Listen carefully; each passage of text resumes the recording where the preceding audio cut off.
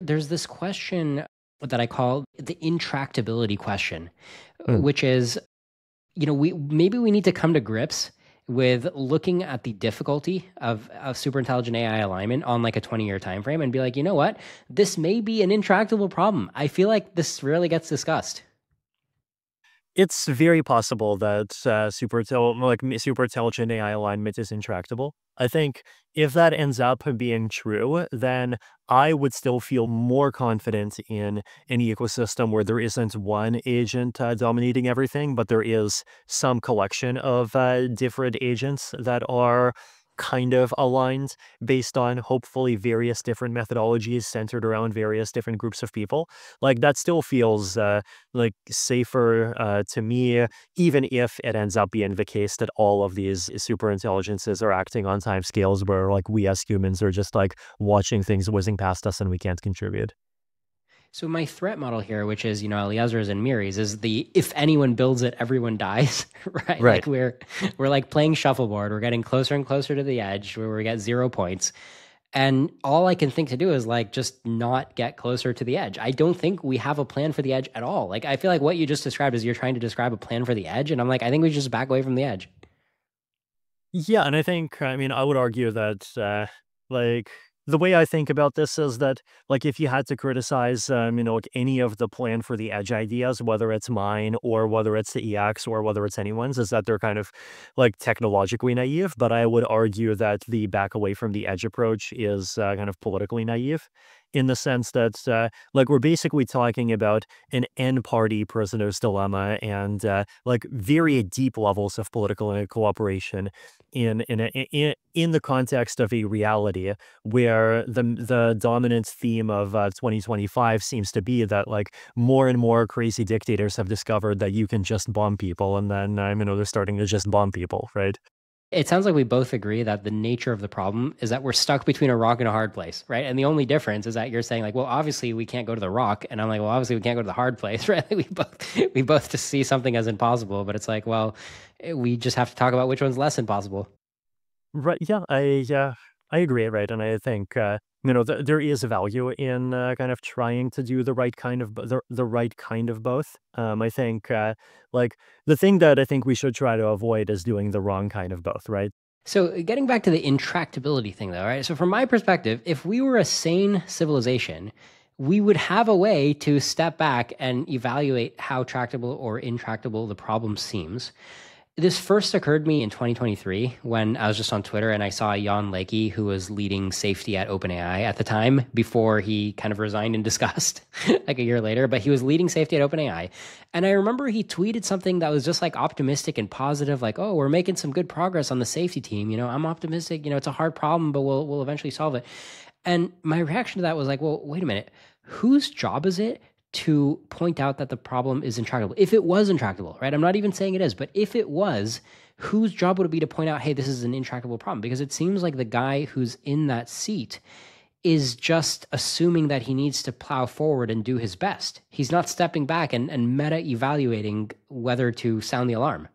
Yeah, and like also they don't have incentives to, right? Like, these are corporations where the basically the in some ways the entire investment pitch is involves the probability that these companies will dominate a big part of the world economy as a result of the AGI and ASI boom, right? And in eras past, you would have strong publicly funded academia that has also unaligned incentives, but at least a different vector of unaligned incentives. And ideally, it would be independent from both the tech world and the military world, and it would be able to say and make these arguments. But like right now, that's not super strong. And then also, OpenAI, of course, at the beginning had this idealistic vision that it would have this nonprofit governance, and then it would have this like very strong alignment team internally. But then, as we saw, like basically the company ended up giving up openness for safety and then giving up safety for winning the race. Yeah, yeah. Speaking of OpenAI, I wanted to ask you about this situation, on the topic of policy and on the topic of whose job is it to say that it's intractable. So remember, during the OpenAI board coup, Helen Toner observed, there was that famous drama where she observed, ensuring AGI benefits humanity, OpenAI's charter, that might be consistent with OpenAI collapsing rather than keeping Sam as CEO, right? So she was kind of in that seat of being like, hey, this isn't going to work out. We shouldn't just go do our best. We should potentially, shut it down.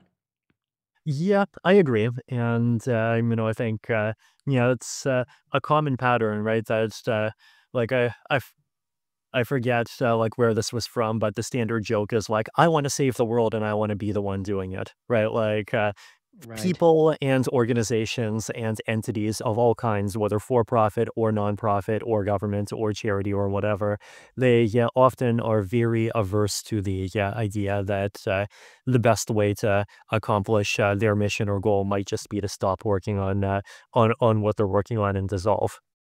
I want to ask you about Anthropic and Dario Amodei. Anthropic, there's obviously a lot to like. I mean, the team is obviously rock stars, lots of great people, and I know that they're conflicted. I know that, like, when I personally, with a handful of people from Pause AI, when we protested outside their office, I know that they felt pangs of guilt. Anthropic AI! Reckless! Dario Amodei! Reckless! Like, they took the protest seriously, and like, they're good people, so I can empathize with where they're coming from, even though my position is that they should just quit. Anthropic, in one sense, is like the best actor among the AI companies because they truly feel that safety is important, and PDoom is, like, I don't know, more than in the sane zone, more than 10%.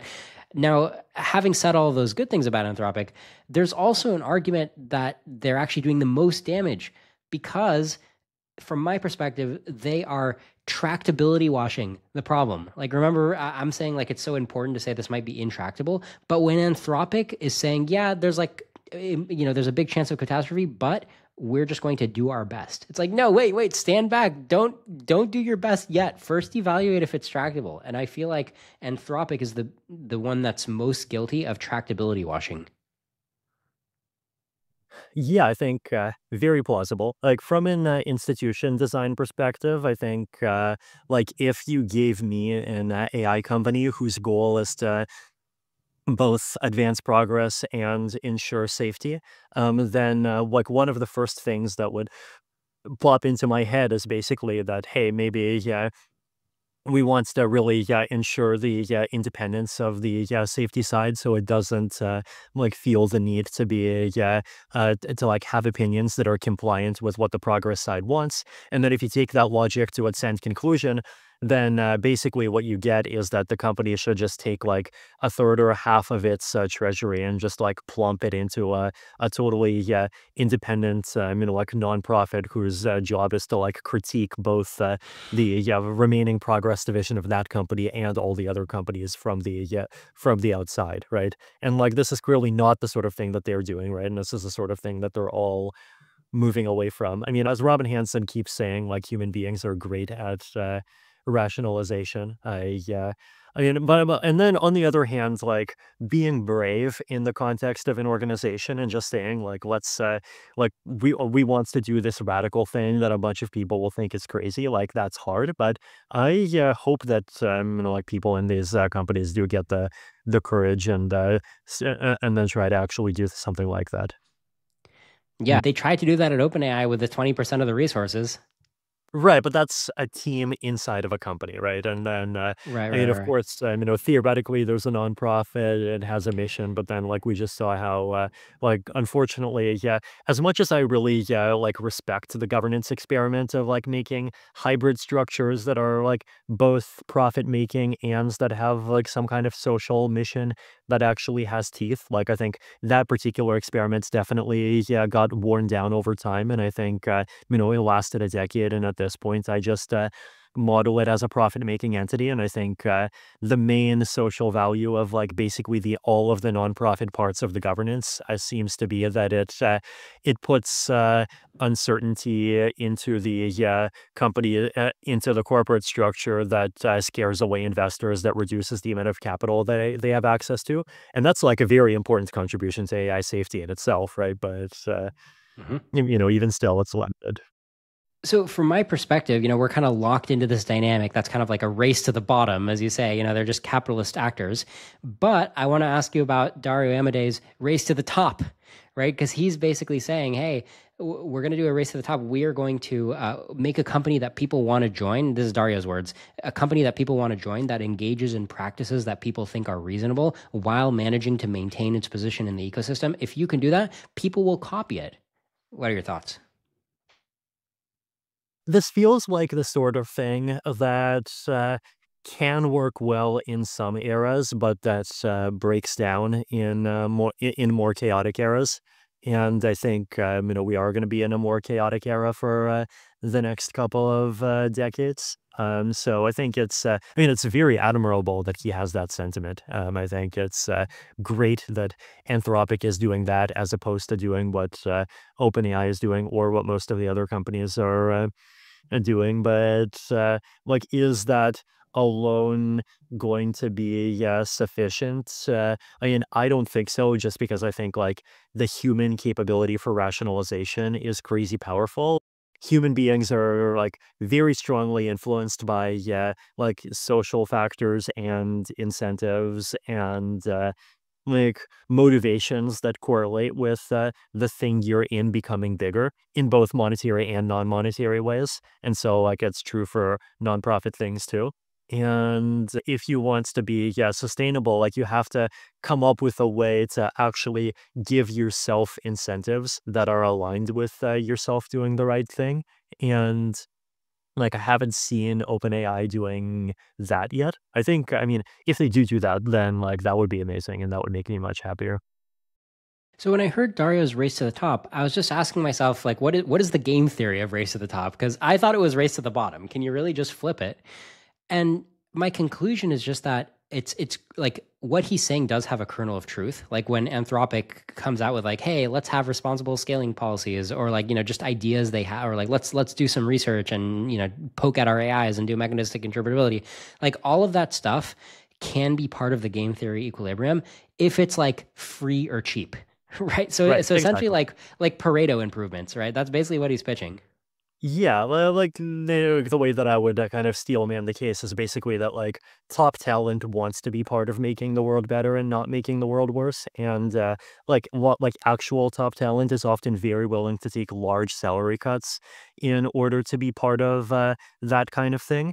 And Hmm. so if they do that, then that can actually attract top talent.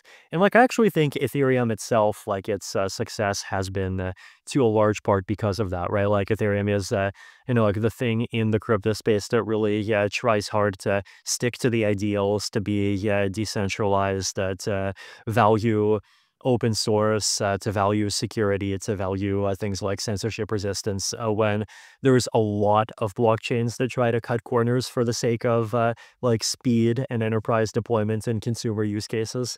And it does somehow happen that despite Ethereum being one of the more ideological of the bunch, it just keeps succeeding.